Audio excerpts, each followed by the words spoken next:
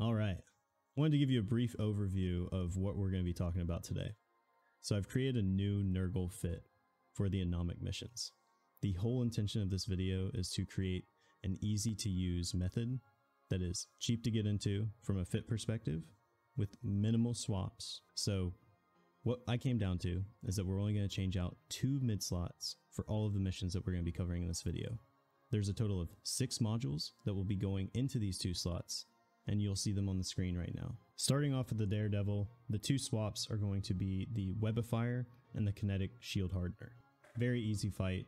Simply load Barian ammo, approach, activate all of your modules, use your drones for extra DPS. If they switch to your drones, just make sure you recall them. Halfway through the fight, I started to burn in a single direction so that I could apply DPS a little bit better. The next swap that we'll be making will be for the Dramiel. It's going to be your Afterburner and your Webifier. So the Dramiel, this is the most nuanced fight of this entire video. We're going to be utilizing our drones to sort of lock the Dramiel in place.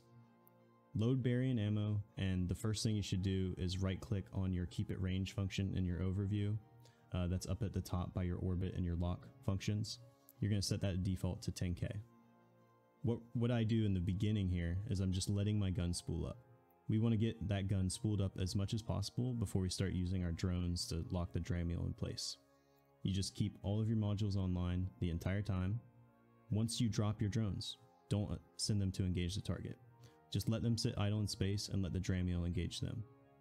One of the things that you'll see is that I will start returning the drones to my drone bay one by one as they start taking damage. This is the part that locks the Dramiel in place for a moment, and when that drone comes back into your bay, they recharge their shields and the Dramiel switches to another drone. If you start losing drones, recall your drones. Use one of the drones to get away. It's much better for you to lose one drone than your entire ship. This fight's going to take a little bit of getting used to. It was the hardest part for me during my theory crafting and the extensive testing that I did on this fit. But once I started utilizing that keep it range function with this drone strategy, it's been very easy. This kill took about 4 minutes. Again, this is the most nuanced fight. It's got a little bit of a weird mechanic to it, but I've got no doubt that just about anybody can do this, and it's very safe to get away when you have these drones. So just make sure if you do get into a tight spot, align yourself out to the sun, a station, whatever it is, drop a drone, Dramiel will switch its scrams to it, and then you can just warp right off. Swaps for the Enyo are going to be the small shield extender and the kinetic shield hardener. The Enyo is an easy fight. The teams are a little bit longer with this fit. Once again, getting back to, you're going to be able to speed this up after you get used to this by making some swaps of your own. But really what I'm trying to provide is something that's just easy for you to do. So the first thing that you're going to do here is you're going to approach one of these Logi frigates. These 2 frigates outside of the Enyo will just rep him. This damage is really hard for you to deal with. Right here, I'm killing them with Mystic. You can use Mystic or Meson. Meson has slightly better tracking, but a little bit less paper DPS. I found here using PELD on the screen, both of them apply about the same DPS. So either one works fine. Burn down the 2 logistic frigates and then burn down the Enyo. One of the things that you'll notice about these fits is that they're almost all perma-tanked on the passive.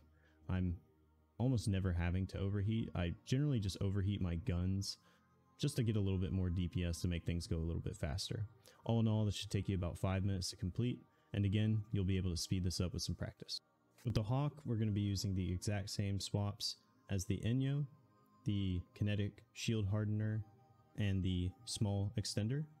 It's the same exact strategy as well. You're going to approach the logistics frigates that are on grid that are going to be repping the Hawk. This one's going to take a little bit of time, generally 5 to 6 minutes. You kill the 2 frigates. Here I was using Meson. Didn't really feel much of a difference between Meson and the Mystic. Like I said, looking at the DPS chart, seems to be about the same.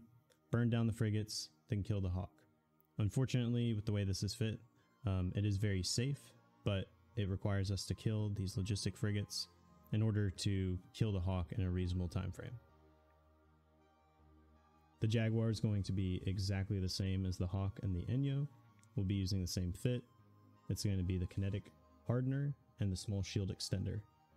Same strategy as well. You're going to approach the logistics frigates, burn them down with long range ammo, and then you can begin either approaching or orbiting the Jaguar himself, switch to your short range ammo, and finish him off.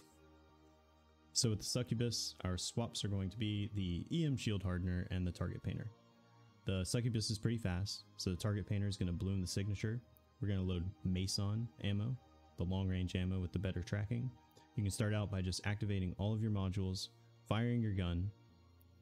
Once again, halfway through the fight here, I just tend to burn into a certain direction. This sometimes causes that brief moment of transversal drop where you'll start applying more damage.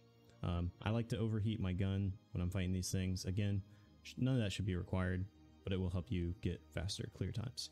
Swaps for the Vengeance are going to be the EM hardener and the shield extender. It's going to operate just like the Hawk, the Enyo, and the Jaguar.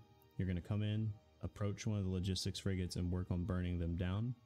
Overheating on the logistics frigates, the first one, is going to increase the clear speed of this room dramatically. It's getting remote repped from that other logistics frigate. So remove the 2 logistics frigates off the field, approach the Vengeance, start applying your damage. Once again, halfway through this fight, I just started aligning in a direction so I could do a little bit more damage, and that's it. Thank you so much for watching. I appreciate it. If you have any questions at all, feel free to reach out. I am using a shield clone in this video. I will post a picture of the clone that I have. You do not need as expensive of a clone as I have, but that gives you the headroom to just not even have to worry about these missions whatsoever. Hopefully this proves to be helpful to get some people introduced into the Anomic burner missions. I gotta say, you know, with them taking even 2 to 5 minutes to complete, it's a lot more ISK than a normal level 4 in terms of the time spent. And at the end of the day, this is a 600 mil ship. So all in all, I'm really happy with the way things turned out. I'm glad that it's working as well as it is, and I will see you in the next one.